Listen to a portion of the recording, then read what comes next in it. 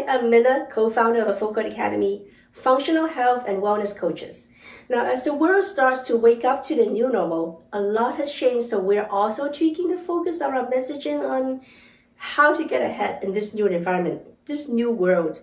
We're still focusing on time, health, and relationships, and we're still utilizing the same set of success principles. Now, growing up, when we saw on the news towns that were completely destroyed by tornadoes, it always made me wonder, why the heck do people live there? And I've asked many adults who usually gave me the answer, because it's their home. Now recently, a similar thought came to me.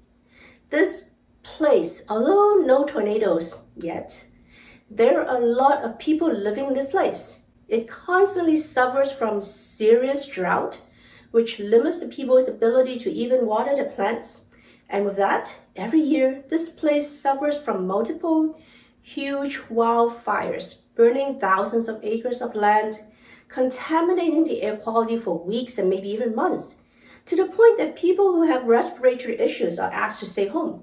And then, all of a sudden, floods. Not just floods, but also landslides, sinkholes. And to add to that, almost every week, this place has an earthquake. Small enough that there is no property damage, but the looming danger is too big to ignore.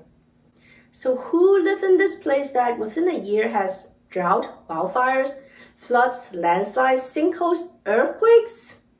It's basically a death trap, and why would anybody want to live there?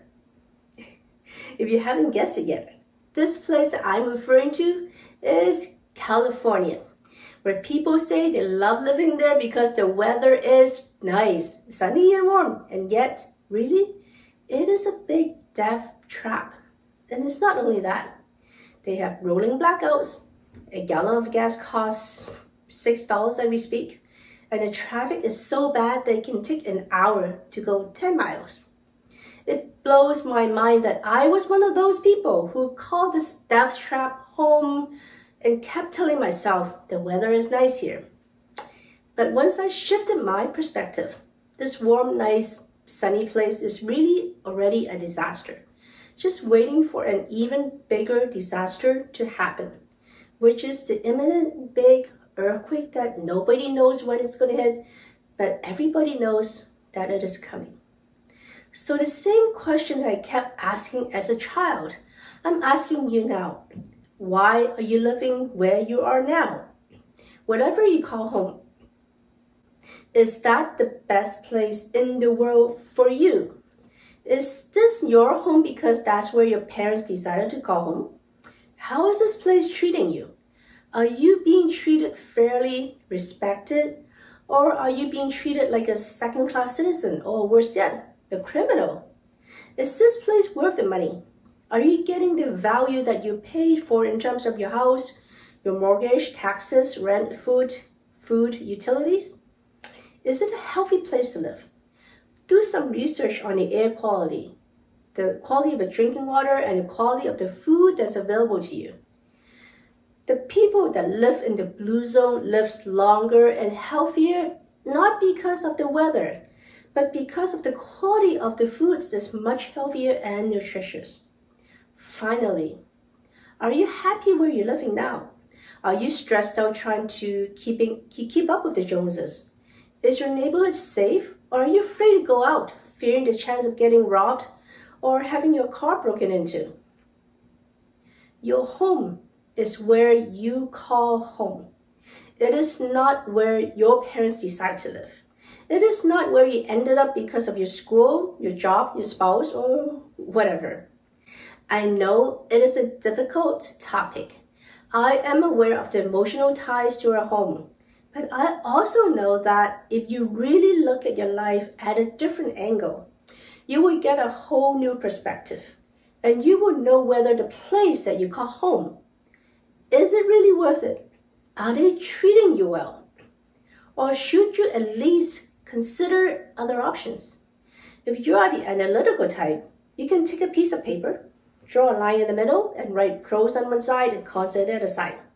Start listing out the pros and cons of your home.